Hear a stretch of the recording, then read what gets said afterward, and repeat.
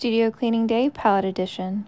Hello everyone. If you're new here, my name is Angie the Rose and I'm a North Carolina based artist. Today what I'm sharing with you all is what it looks like when it's a cleaning day in the studio, especially if all my enamel tray palettes are dirty. Where I have 5 dirty palettes, I'm having to make space on my tabletop, which means I need to organize all my paint brushes, get my water ready, and lay out all the palettes that need to get soaked. First up is putting all my paint that I have on my tabletop in a box and just putting it away. Once I have my tabletop clear, I'm going to be able to spread out all of my palettes and get all the water that I need into them so that they can soak. And cleaning the palettes is a fairly easy process. I like to try to get as much dried paint on the surface as possible, which just makes it easier to pull all the paint once that water has penetrated into the dried acrylic. And the water that I'm using, it's not special, it's just regular hot tap water. And I use hot tap water just because where the acrylic is plastic, it becomes more malleable when it's warmed. If it's a slow day, I like to let my palettes soak overnight, but today I had to paint, so I was a little bit more on top of making sure that I could pull all the acrylic off of these palettes today. The best way for me to know that the paint is ready to be peeled off is once it starts ruffling around the edges.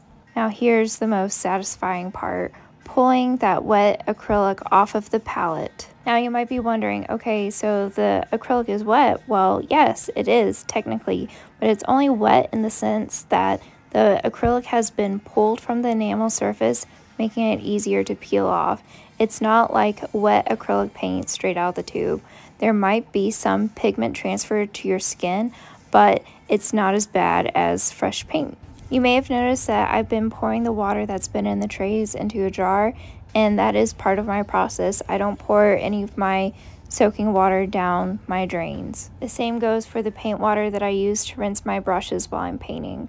I also like to save the discarded acrylic pools from my palettes. For me, it's personally just fun to have these little artifacts from all my past painting sessions. It's just a little quirky thing I like to do in the studio, and I honestly just like looking at them. I will say that my favorite type of acrylic pool is one where the palette is multicolored like this one. When I'm cleaning my trays like this, it does inspire me for future paintings and gets me eager to hurry up and get them cleaned.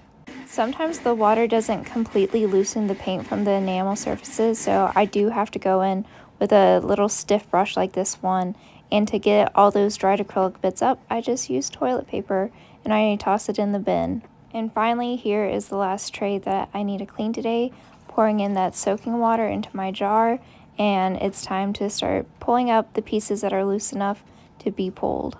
For the spots that don't ruffle along the edges, it is helpful having long fingernails and able to at least scrape at them a little bit so it's easier to pull them off the surface. This tray also had some paint that was difficult to fully get soaked off, so I'm going back in with this stiff bristled brush. And here they are. All the palettes are officially cleaned and ready to start getting mixed upon.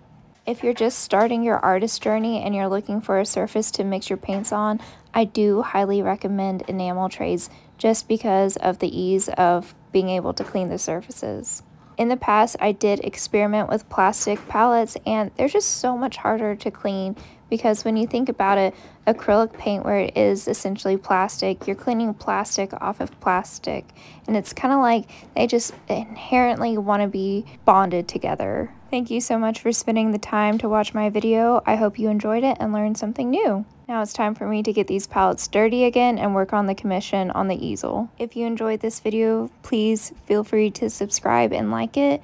I do want to start creating more full-length videos of my process and everything else that makes my art studio run. Okay, bye!